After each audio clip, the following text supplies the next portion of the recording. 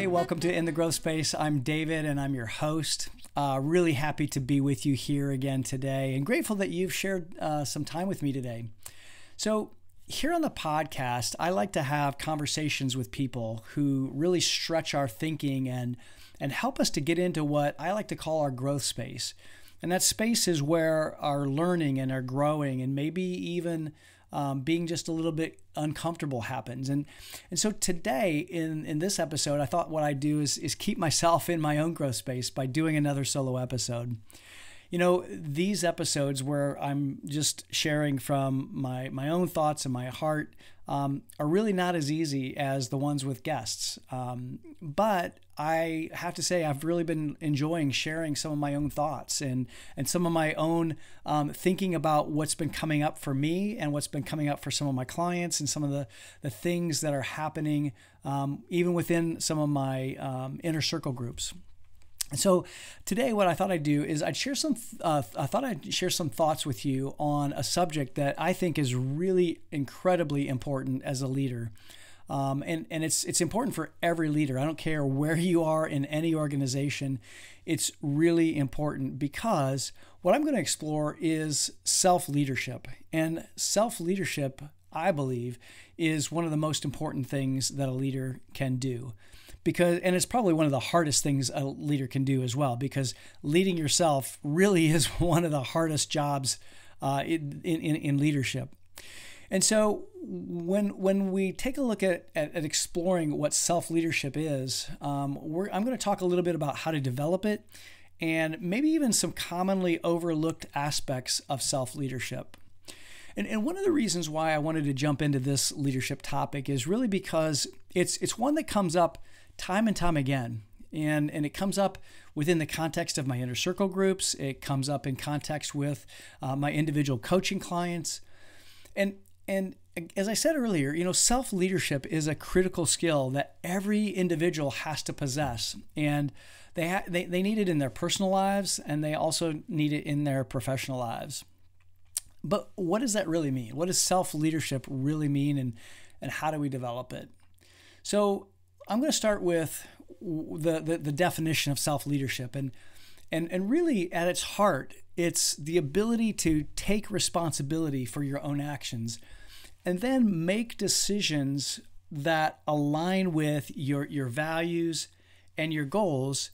And you do that in order to motivate yourself to achieve those goals. And really, it's the practice of intentionally influencing your thoughts, influencing your emotions and your behaviors so that you can achieve the outcomes that you desire. And, you know, self-leadership isn't about controlling others. And you know, any kind of leadership, for that matter, is not about controlling others. It really is all about controlling yourself. All right, so let's dive into the practical steps that you can take to develop self-leadership. The first step, I think, that you have to do in order to practice self-leadership is to clarify your goals and your values. I think to become an effective self-leader, it really is essential to have a clear understanding of what your own values are and your goals and to be able to take time to reflect on what's most important to you and really what you want to achieve. And then once you have a clear idea of your values and your goals, then you can align your behaviors with those values and goals. And you can also align your decisions with them. And when you have a clear understanding of your values and goals, those decisions are easier to make because, well, I shouldn't say they're easier to make, but you can see when they're in alignment and when they're not in alignment with those values and goals. And when you clarify those values and goals, you also can avoid getting sidetracked. Because when you're reviewing them often and you're seeing your values and you're seeing your goals, you avoid getting sidetracked by distractions and external pressures. And let's face it, in today's environment, external distractions are incredibly easy to be exposed to and to give into. So let me take a step back though for just a moment and talk a little bit about what do we exactly mean by values and goals. So values really are the principles and beliefs that guide our behavior, and they guide our decision making. They're the things that are most important to you and the things that you hold most dear. And so some examples of values might include honesty. They might include integrity or kindness or maybe even personal growth. If you're listening to this podcast, probably is personal growth. You value that. And when you clarify those values, you get that deeper understanding and a better understanding on what drives you and what you stand for and really what your purpose is. And the distinction then on goals, the goals really are more of a specific outcome.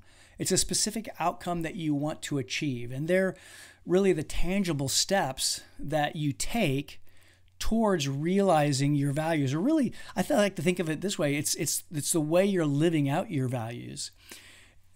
Goals can be short-term. They could be just completing a project by a certain deadline, and that deadline might be in the short term. And goals can also be long-term, and maybe those long-term goals are, things like starting your own business or, being fluent in a foreign language.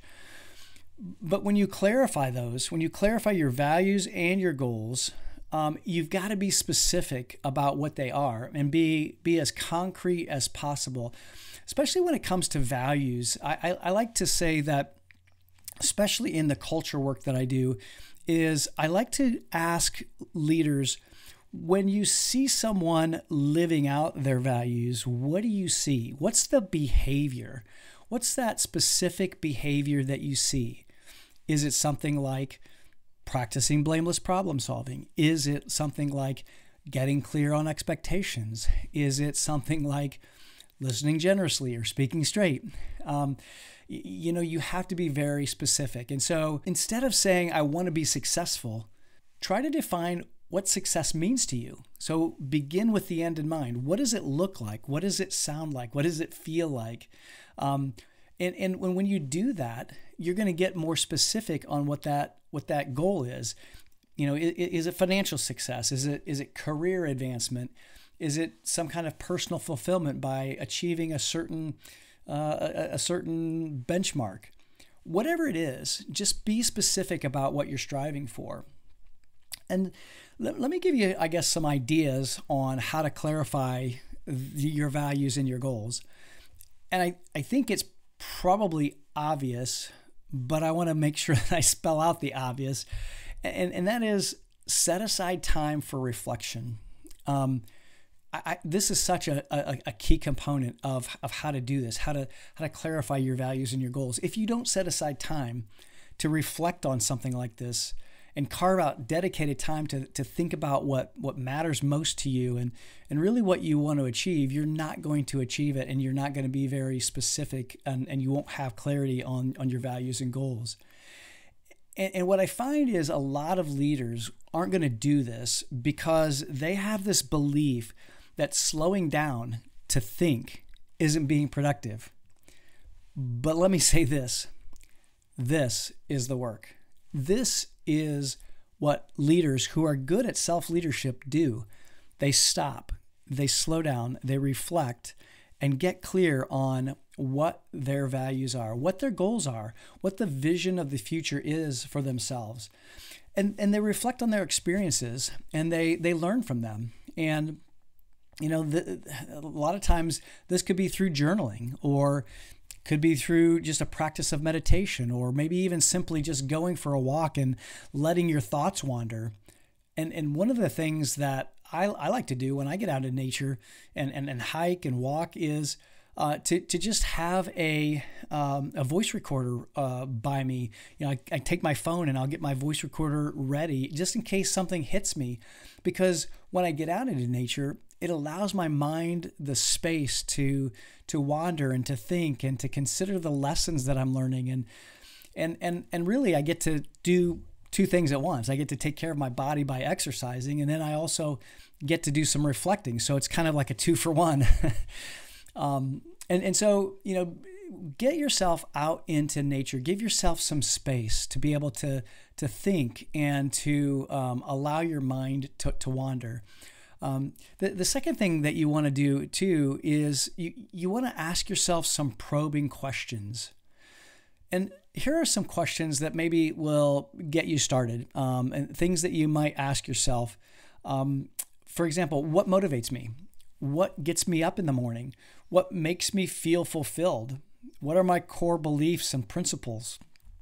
Where do I feel that I'm behaving in alignment with what I believe? And what are my strengths? And what are my weaknesses?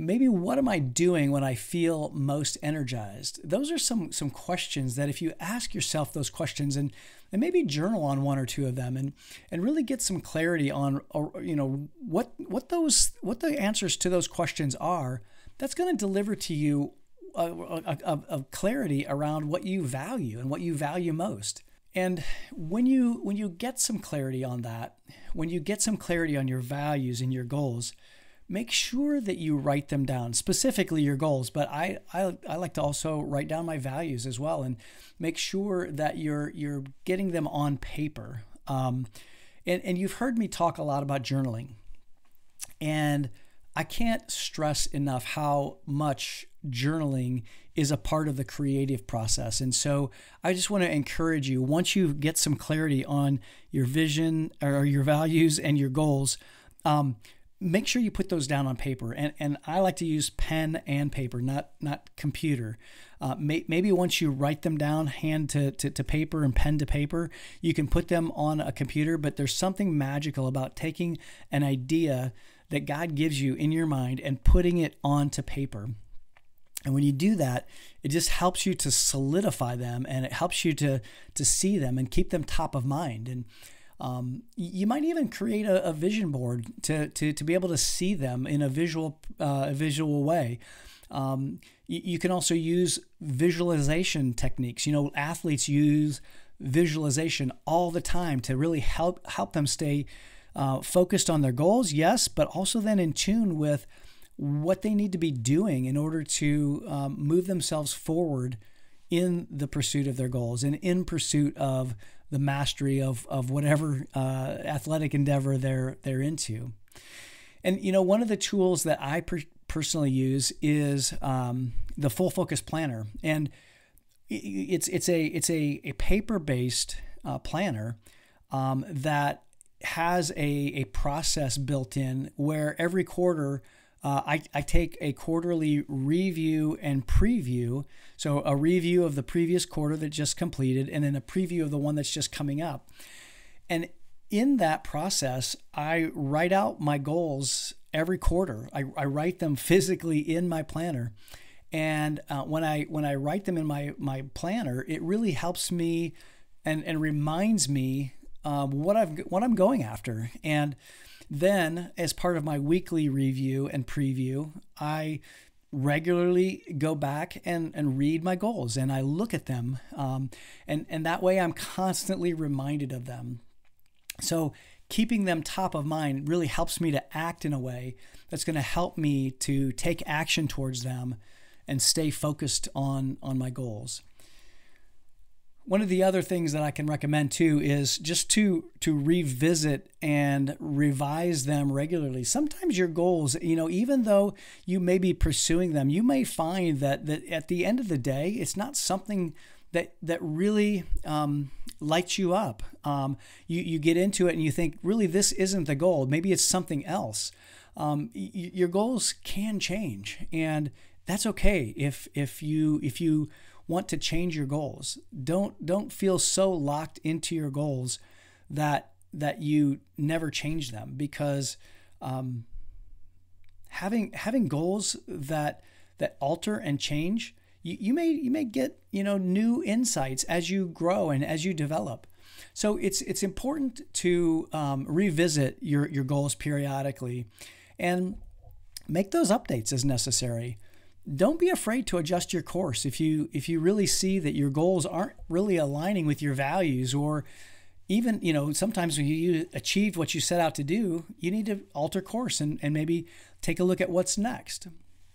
And one of the things that I'm realizing right now, quite honestly, is just that there are different seasons of our lives, and different seasons of our lives create different things that we value, and different ways we want to change. And so it's important to recognize what season of life we're in, and that way you can be sure that your goals and values are in alignment with that season of your life.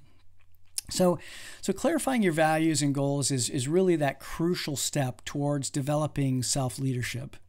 And when you have that clear understanding of what you stand for and what you want to achieve, then you can make those decisions and take action with purpose and intention.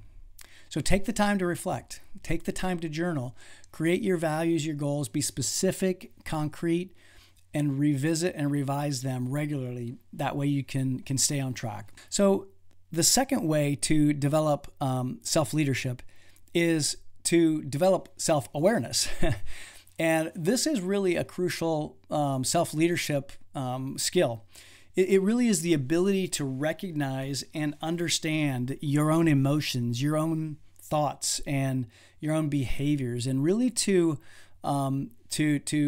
understand and almost take a step back and view yourself almost as a third party, or kind of from a distance. One way that you can do that to develop the self-awareness is to practice mindfulness, or maybe through a meditation practice, or through journaling. These practices can help you become more tuned into your internal states and really help you to be a better decision maker, making conscious decisions. And it really is a way that you can understand your thoughts and your feelings, and it's the ability to maybe even just kind of step back and observe yourself from a more objective perspective without any kind of judgment or bias. And when you have that self-awareness, you're really better able to identify your strengths and your weaknesses, and manage your emotions, and then again make decisions that align with your values and your goals. So how do you do that? I talked about a couple of ways.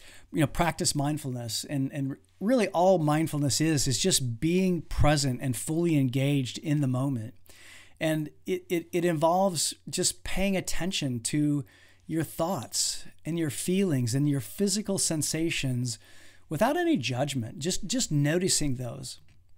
And in today's world, it's so easy to get distracted. And I mean, our world, I think, is just distraction all over the place. But by practicing mindfulness, you can really get in tune with yourself and become more aware of your own thoughts and your own emotions, and how they influence your behavior. Another way to do this, to gain this self-awareness, is to get feedback from other people.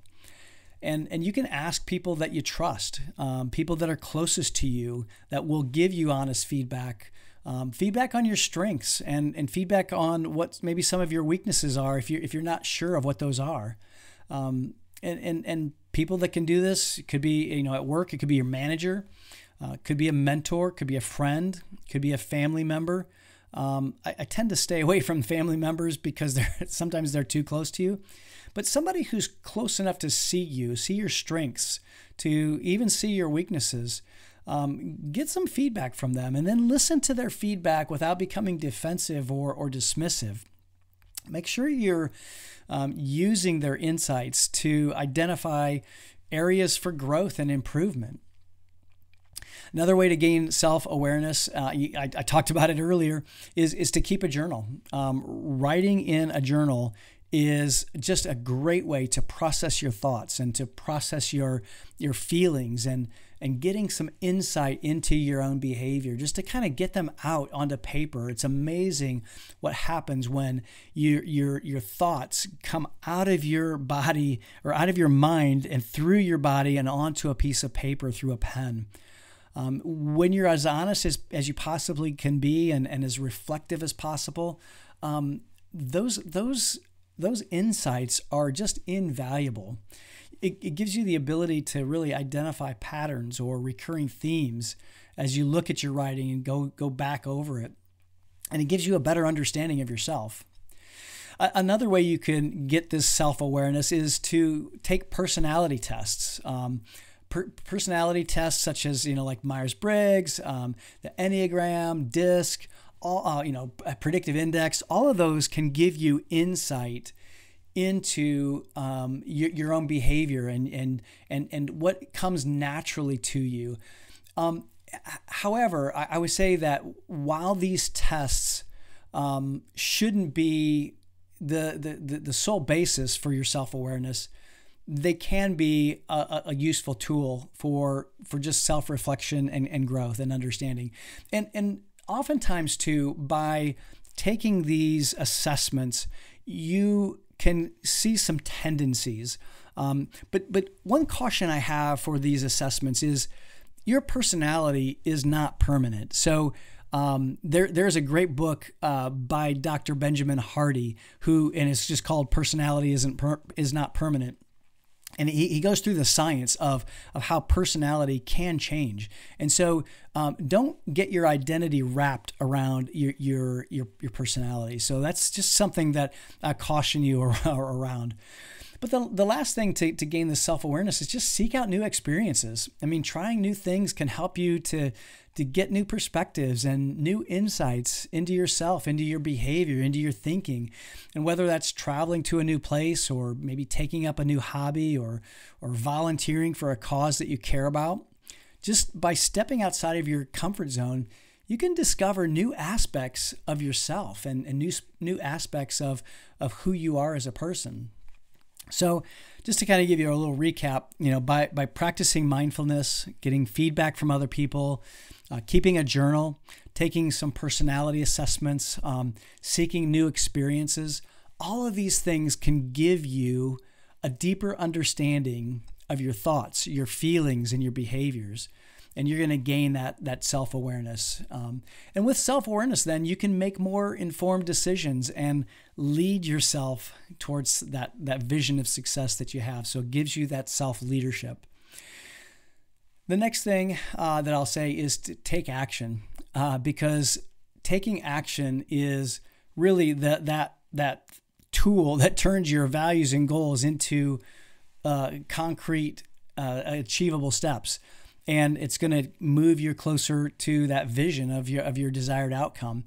And I think you know this. I mean, everybody probably knows this, but without actions, your values and your goals are nothing more than just ideas or aspirations. And so let me give you just a couple of strategies to take action towards your goals. I think the first thing is to make sure that you break your goals down and look at just little steps, and rather than taking a look at the whole picture, break down that goal into smaller achievable steps. I know that you've probably heard this before, but really a small step is better than no step. And I teach this idea at Turning Point around the Henry David Thoreau quote. And that quote begins, "If one advances in the direction of their dreams." And he doesn't say that we have to know all the steps. We simply need to advance. And we simply need to take a step. But if you can map out a few steps, maybe just a couple of steps even, rather than figuring out all of them, this helps you to create at least a start of a roadmap for achieving your goal.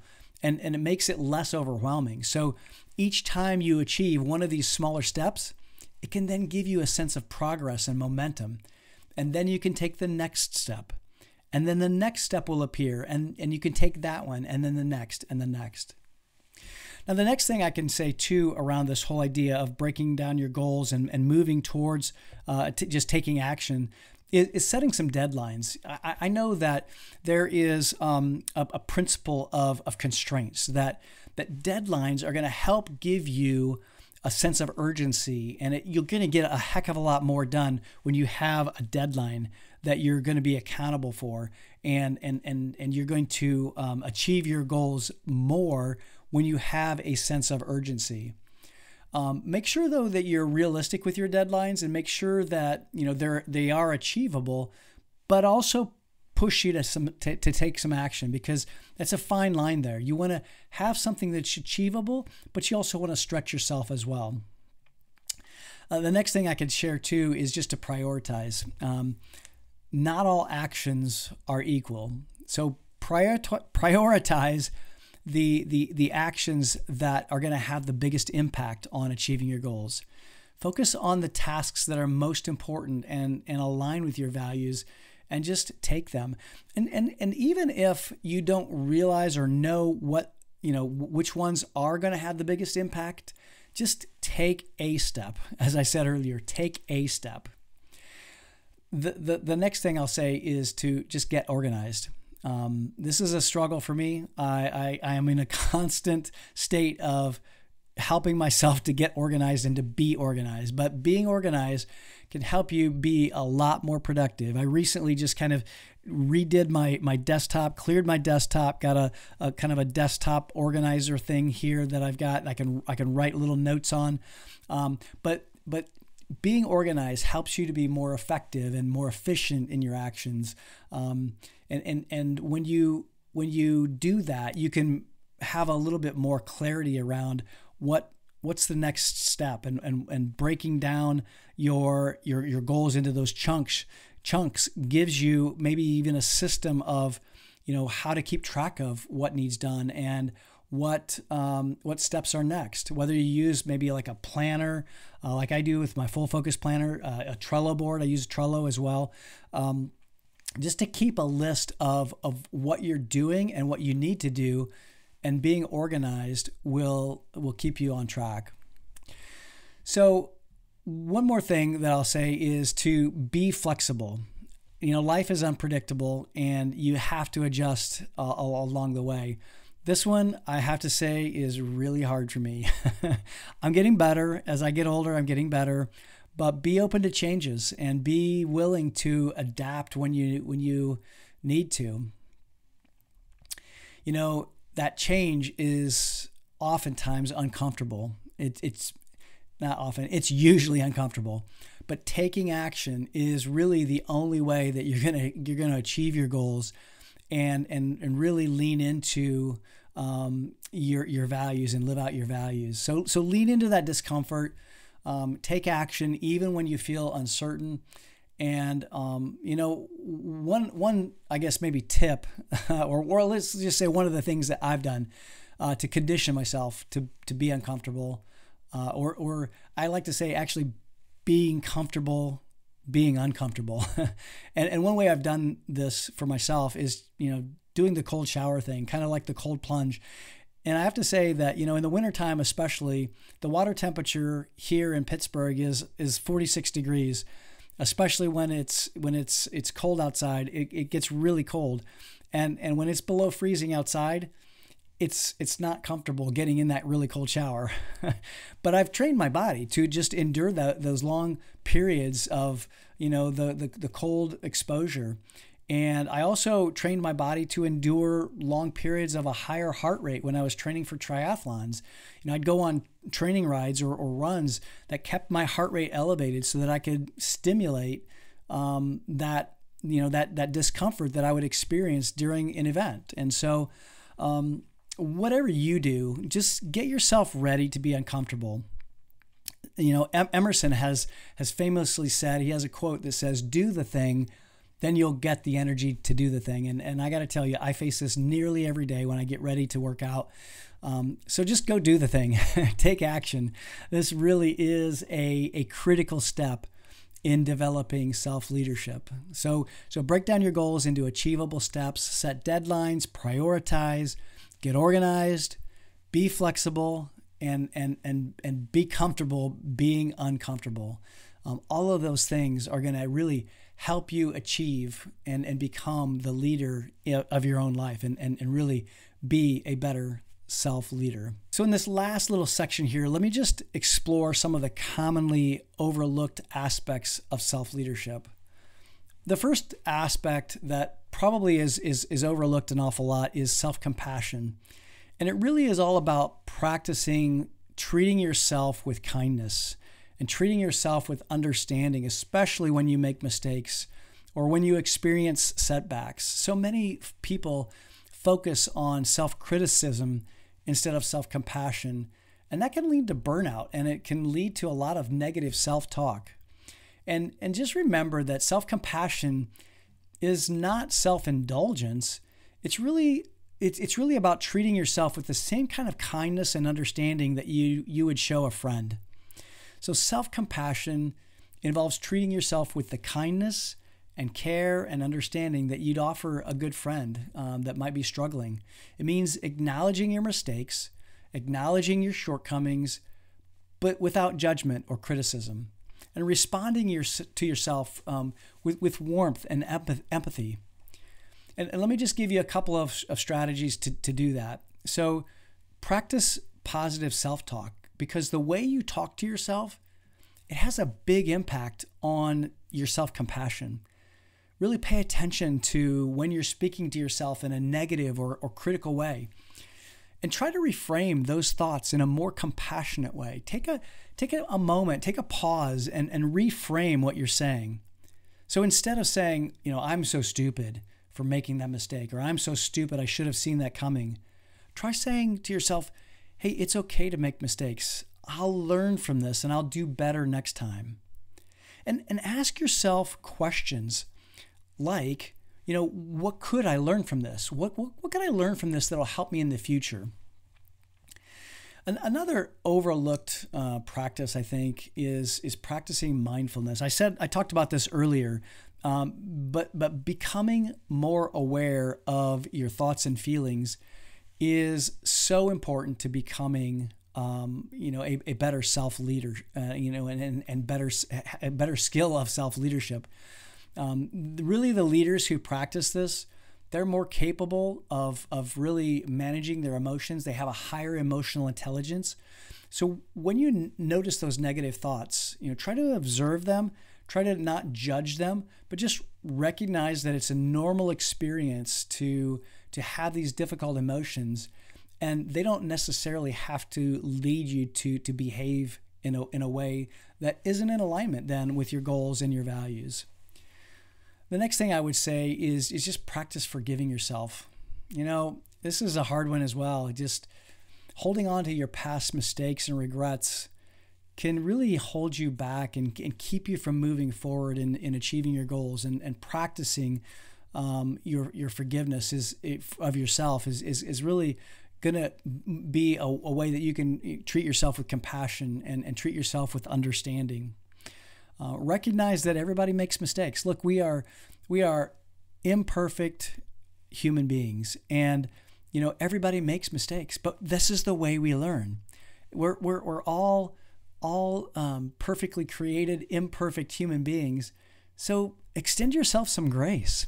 Last thing I'll say here too is just to practice some self-care. I know this is kind of a buzzword lately, but taking care of yourself, it really is a form of self-compassion. Make sure that you prioritize activities that make you feel good, such as exercise and eating healthy and getting enough sleep and spending some time with people that you love. Self-care can really help you to feel more confident and capable, and that can lead you to greater self-compassion. And I really believe that self-compassion is such an important aspect of self-leadership. And one of the ways that you can practice that self-compassion, I talked about it just a moment ago, is self-care. And self-care really is all about your physical body. And one of the things that I would recommend is to practice this self-care is really prioritizing your sleep. I don't care what anybody says. You hear these macho dudes saying, just grind until your eyeballs bleed, and you'll sleep when you're dead. And I just got to say that if you say you'll sleep when you're dead, you're going to be dead sooner than you think. So please don't buy into that idea that you'll sleep when you die. The reality is that you just may die a heck of a lot earlier than you would like to if you don't prioritize sleep. So prioritize your sleep. And our bodies are not machines, and they do need regular rest so that we can operate at our optimal level. So make sure that you get enough sleep every night. And this one is really dear to me, exercising regularly. If you know anything about me at all, this one is right at the top of my list. I came to the awareness at an early age that regular exercise is going to reduce my stress, it's going to improve my mood, it's going to boost my overall health. And I would just say, find a form of exercise that you enjoy. You don't have to do triathlons. You don't have to do marathons. You don't have to do anything that's, some extreme, sport.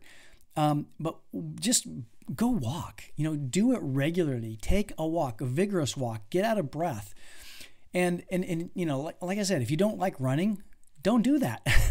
Find what you enjoy doing and do that for your exercise. The last thing I'll say here too in this self-care is eat a balanced diet. Eating a balanced diet that has, whole foods and better nutrition is going to improve your mood. It's going to support your overall health. I'll say, even as I say this, I am definitely not perfect at this, but I really do make it a priority. And one of the things that I did when I began my health journey was I cut out all the soft drinks that I was drinking. I used to drink Pepsi all the time. And all that is just extra sugar. And I will have to say too, this is a pet peeve of mine, any of those diet versions of, Pepsi, Coke, Sprite, whatever, they're all filled with chemicals that are not good for your body. So what do I recommend? Water. I know, boring, but drink water. I always have a bottle nearby. If you're watching this on YouTube, you're going to notice that it's within an arm's length for me away. I always have my bottle of water with me. So focus on eating, plenty of fruits, vegetables, lean proteins, healthy fats, drink lots of water, and make sure that you don't think of going on a diet, but thinking of your diet as a way of life, as a lifestyle. All right, one last thing here that's often overlooked, and that is learning and growth. Self-leadership really involves a commitment to ongoing learning and ongoing growth. So seek out opportunities for personal and professional development. Go to workshops, join masterminds, challenge yourself, step outside of your comfort zone and get around people that will help you to grow. Find opportunities for learning and growth and find opportunities to be around people that won't allow you to give up. Find people that will help you to be committed to continually improving and continually developing and continually growing. And really, when you focus on learning and growth, you're going to challenge yourself to expand your knowledge and expand your skills and your abilities to take on new challenges. And one of the best ways I think that you can do this is to either get a coach or join a mastermind, join one of my inner circle groups. It's just a way to be able to get around other people and help you to continually expand your mind and expand your skill set. And you can also, invest in things like books. It's a cheap way to get access to the author's experiences, podcasts, workshops, anything that you can do to invest in yourself is going to help you to continue to grow, continue to help you to stay relevant and really be transforming on a continual basis. And one last thing I'll say here is that, transformation begins with the transaction. Where your money goes, your energy and focus flows. And so stay invested in yourself. All right. So to sum up, this has actually gotten to be a little bit longer episode than I thought, but I'm flowing here. And to sum up, let me just say that self-leadership really is the practice of intentionally influencing your thoughts, your emotions, your behaviors, so that you can achieve your desired outcomes. And really, to develop your self-leadership, you've got to clarify your values, you've got to clarify your goals, develop self-awareness, and take action. And remember to make sure that you also prioritize self-compassion, self-care, and ongoing learning and growth. Thank you so much for listening to today's podcast episode on self-leadership. And I hope that this helps you to grow in your own growth journey. And before you go, what is the one thing that you will do in order to take action on growing your own self-leadership? What's one thing that you can take away from today? How are you going to implement something that you heard here today? I'd love to know about it. Send me a note, david@davidmcglennon.com, and make sure that you forward this episode to a friend who you think might benefit from it as well. I appreciate you watching here on YouTube, or if you're listening just to any the podcast on any of the platforms. I really appreciate you sharing time with me today. So until next time, be sure to stay in your own growth space and be well.